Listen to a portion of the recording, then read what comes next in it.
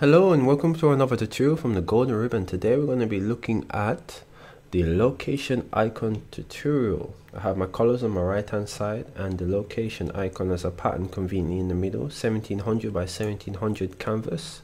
We're going to start with the ellipse tool, and we're going to hold Control and Shift, and we're going to pull out with our left mouse button. Since we have the marker here, I'm just going to use it to help me out. Then I'm going to duplicate with Control and D, or you can go to Edit and Duplicate. And I'm going to hold Control and Shift again and scale down. So you have two circles here.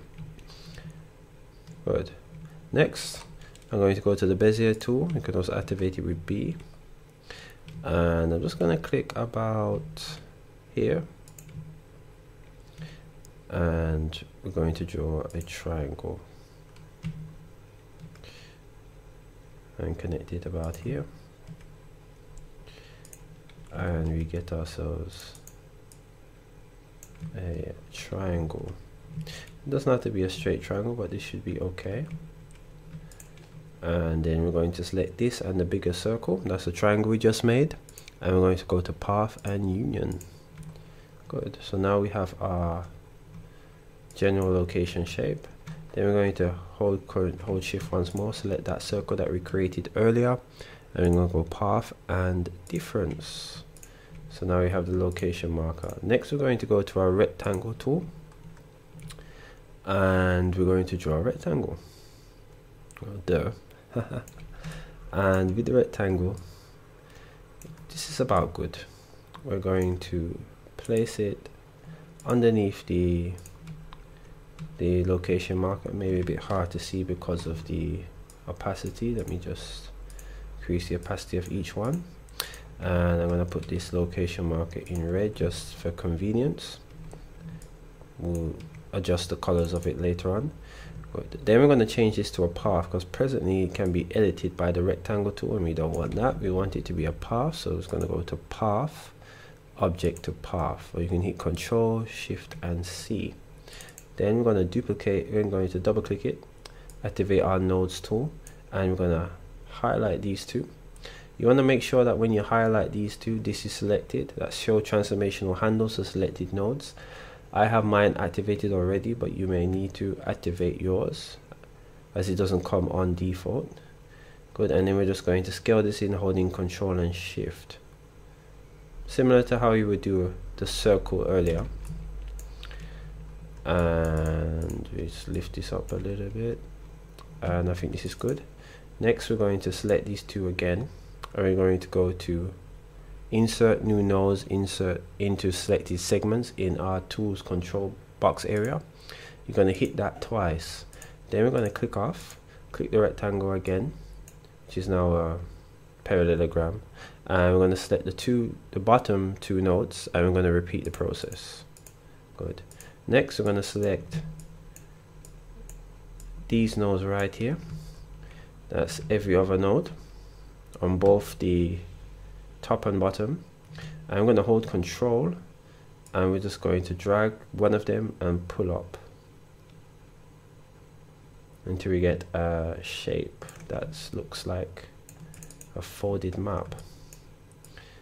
And you can adjust this the way you want to until you get a shape that you're most comfortable with.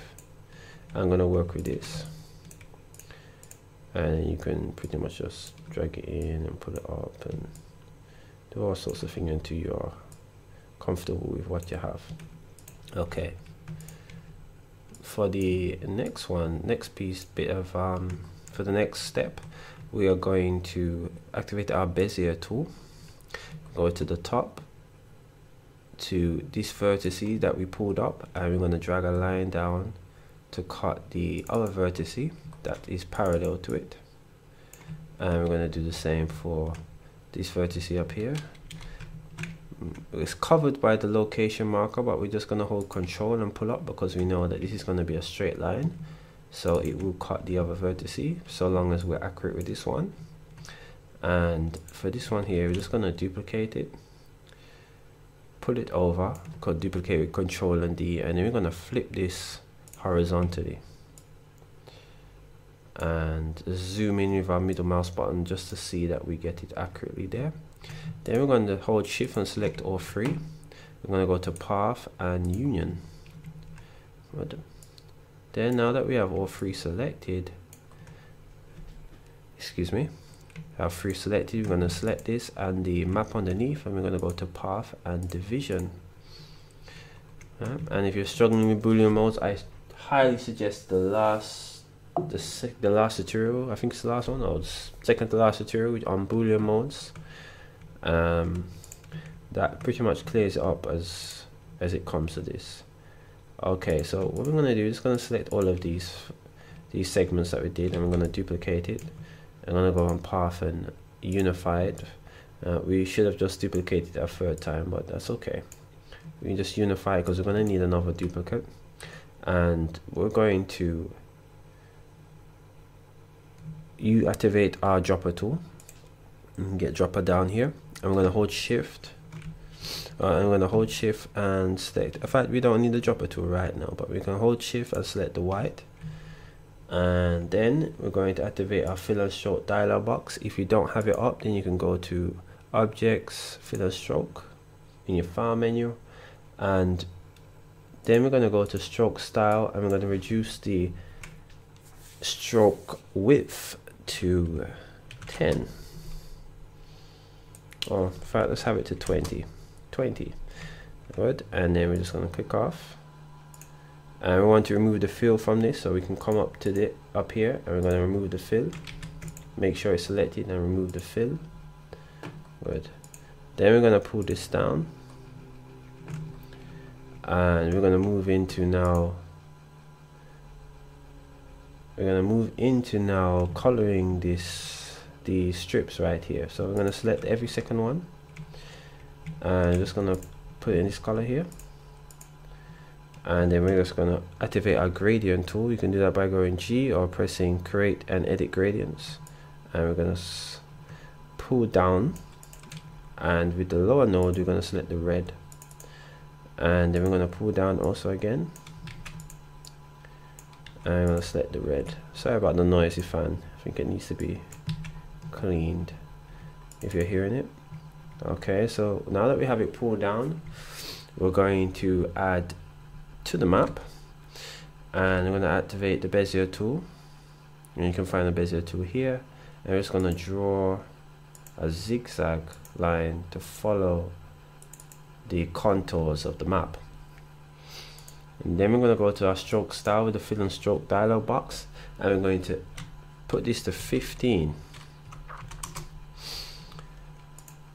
And then we're going to press D or go to dropper tool, hold shift. Oh, you don't have to hold shift for this L again. And then it's going to come down here and hold shift and select the white. We're going to create one more line, just for a bit of variety, and we're going to put this to 15 again, and we're going to hold shift and select this white.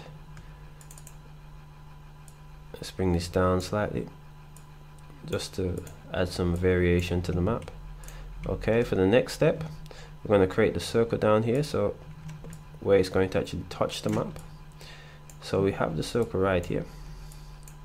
Good. Next we're going to just duplicate this section here, and we are going to just pull up the circle just a little bit, and we're going to select these two and go to path and union. Oh, so path and intersection, my bad. And oh, looks like this has a stroke. No, oh, this is the one with the stroke, my apology. Path and intersection. Good. And next we're just going to skew it slightly. So you can activate the skew by clicking one more time in the circle, and you'll see the rotation on skew handles, and we're going to push it up. Then we're going to duplicate it with Control and D, or edit and duplicate, and we're going to flip it on the left hand side, and then we're just going to place it underneath our location handle. Next we're going to activate the dropper tool.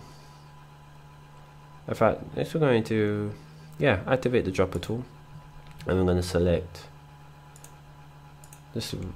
Actually, you don't even have to use the dropper tool. We can just bring a gray down here. We're going to select a deeper gray, and that should give us this effect right here, looking that the circle is actually bent with the map. Okay, for the next part and for the final part, we're going to duplicate this location marker, and then we're going to go to path and inset, and we're going to do that 3 times. Good. Next, I'm going to select the one behind it, and I'm going to select this darker gray here. Then I'm going to create a circle with the ellipse tool. I'm going to come here and just scale it up, and then we're going to select this circle, making sure the circle is above the inset shape that we just made, and we're going to go to path and difference. Good. And then we can use our gradient tool. In fact, let's bring it out a bit more. Path and difference. Then we're going to use our gradient tool. That's better. And we can select this and drag down. And lastly, we're just going to grab this, duplicate this white border that we've just done. Make sure it's duplicated. Control and D. We're going to drag it down. We're going to fill it, remove the stroke, and we're going to put it underneath our layers right here. Then we're just going to pull these up, these corners right here, holding control and pulling it up, and we're going to give this a gray, and to our fill and stroke we're just going to reduce the opacity right here, so it looks like a shadow. In fact, for last, we can even pull this up. I've got 2 nodes there, and just pull it up. Good. And you can adjust the opacity down a bit. And there we have our location icon tutorial. If you like this tutorial, please give it a thumbs up. If you want to see more like this tutorial, then you can leave a message in the blog post. I would appreciate that. Head over to the written blog post to see how this was done. But until we see each other again, get up and design a new dawn. Later.